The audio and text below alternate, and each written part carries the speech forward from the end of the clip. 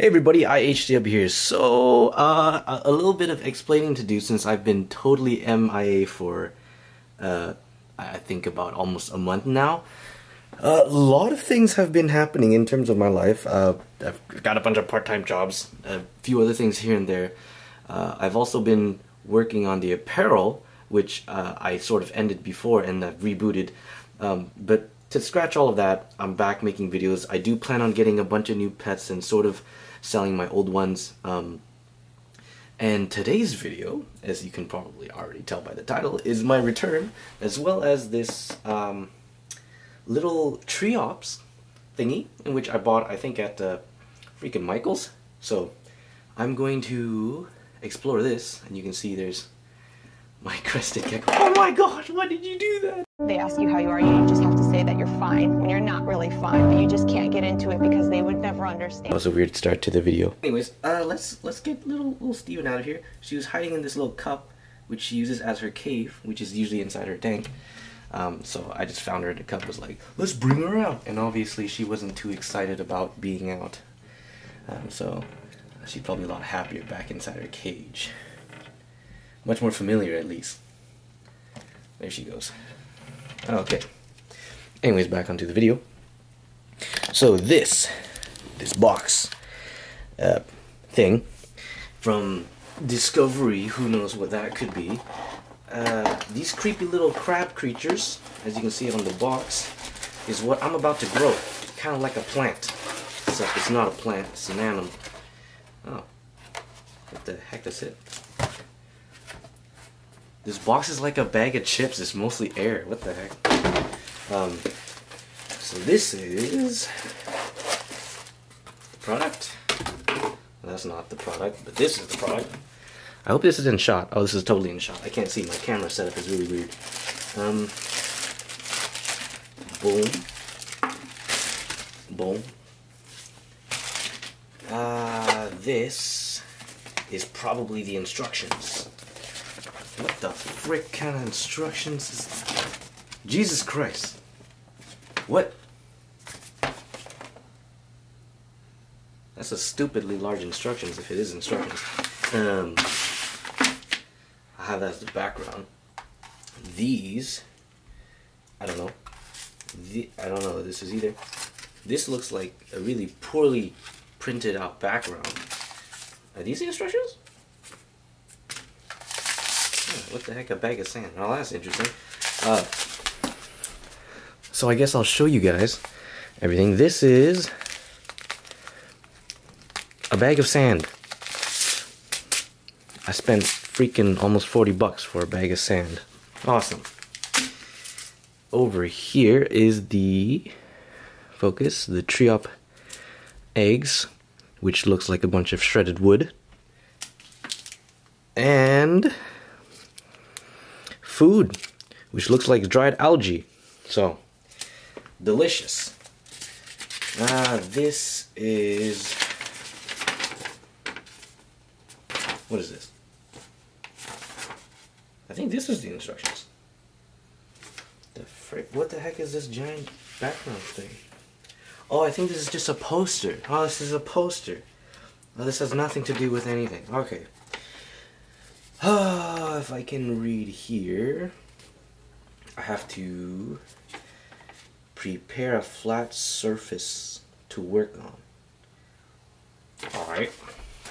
It's pretty flat. Yeah, there you go, flat surface. Next on the Toto list, cover my work area with scrap paper, newspaper, paper towel. Man, that's too much stuff. What the heck? So, I have to rinse the aquarium, and I need bottled water. Oh shoot, what the heck? Did I buy bottled water for this? Alright guys, so apparently spring water bottles are necessary for these guys to grow, because you can't use tap water, and distilled water is kind of iffy, and I don't have any. So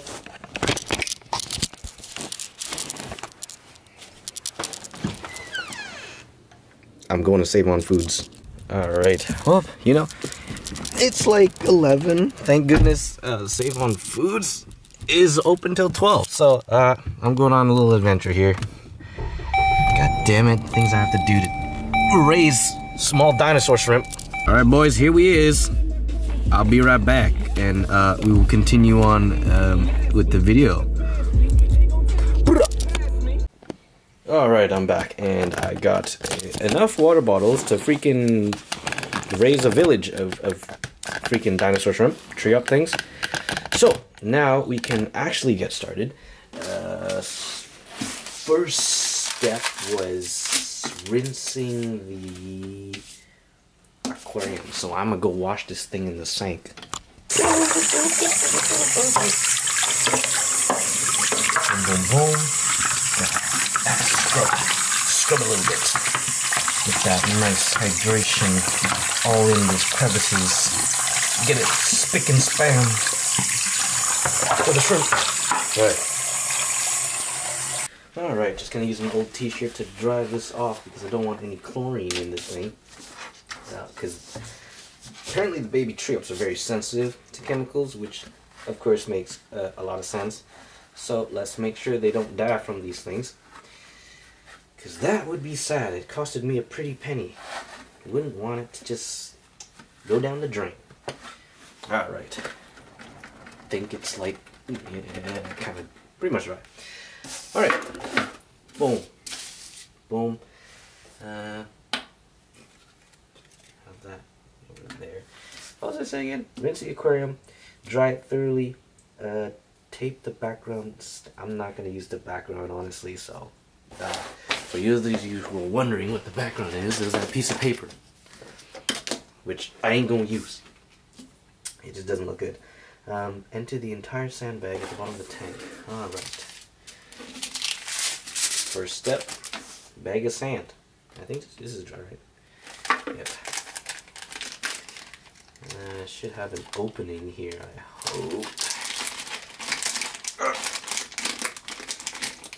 Oh, this is a very formidable piece of plastic. Scissors. Do I have scissors in my room? I don't. Alright, fine. Whatever. Oh, let's have something. Sweet. I found this knife, which I bought from the night market. I'm gonna use that. Oh. And actually, the only reason I bought that knife was to cut open cardboard boxes. And I guess now plastic. Alright. That's in frame, right? Yeah, there you go. Alright. So here's that. Oh, it looks beautiful. Freaking plastic tub of sand. Next step is add 16 OZ bottle of water. And let it sit for 24. Oh, it has to sit for 24 hours? Oh, okay.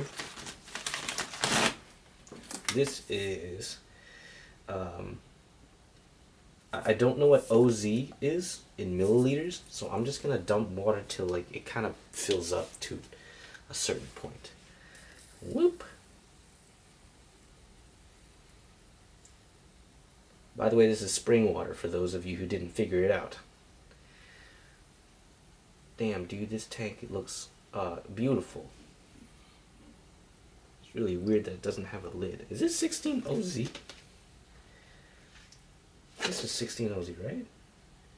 I'm gonna Google this, man. Hold up, Sway. Hold up, Sway. Hold up, Sway. 16 OZ to milliliters. Oh, it's like 500. Oh, so that's one water bottle. All right, sweet. Well, that was easy. So yeah, that is the tank. I should try to distribute the sand evenly without dumping water everywhere. There you go. Boom. Now apparently I have to wait for a full day. Bruh. Alright. 24 hours. You gotta be freaking kidding me. Is that necessary? I'm gonna Google that too. Alright, so new plan of action. Considering I don't have to wait a full day until adding the eggs. But what I do need is the right temperature. So, as of right here, you guys can see, if you guys seen me from the previous video, this is actually an incubator that I made way back when my geckos were having eggs. And of course they're not having eggs at the moment, so like it's kind of no use. However, I found a new use. This underneath here, if you can see right there, that is a heater, and I am going to essentially heat up this water so that the temperature becomes warm and is just right in order to add the eggs for them to hatch, because temperature is much more important than apparently the water quality, at least what I've read online. I'm about to find out whether or not that's true. If you guys don't see any more Triops videos from me, it's probably because they all died. So yeah, let's hope for the best. Right over there is the thermometer. Of course, this is the tank with the sand and the heater and a bunch of green sponges from the dollar store around it. Don't ask me why. And hopefully in like 10 minutes or so I'll come back, and then I will add the Triops eggs inside the spring water, the warm, lukewarm spring water thing. And if all goes well and the stars align, I will have babies in like 2 or 3 days. So I am going to chill for a bit and then come back to you guys when the water is warm, and of course that is when I will add in the suckers, and that will probably be how I end off the video. So I will be right back. Alright, so the water is warmed up pretty well by now. The temperature I think is roughly like freaking 75 degrees Fahrenheit, and now time to chuck in the eggs. So let's figure out how the heck I open this. Yeah. Damn it, I need scissors or something. Wait, didn't I have a knife here? Where the hell did I put it? Ah, whatever. I got a freaking nail clipper. I'm gonna use a nail clipper. So do that. Boom, boom, boom. And empty the packet in the lukewarm water, like so.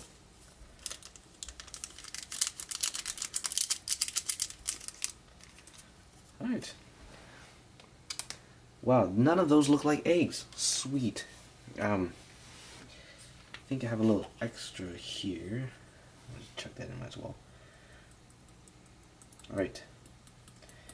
Done deal. That is all the eggs. Or I think they're eggs.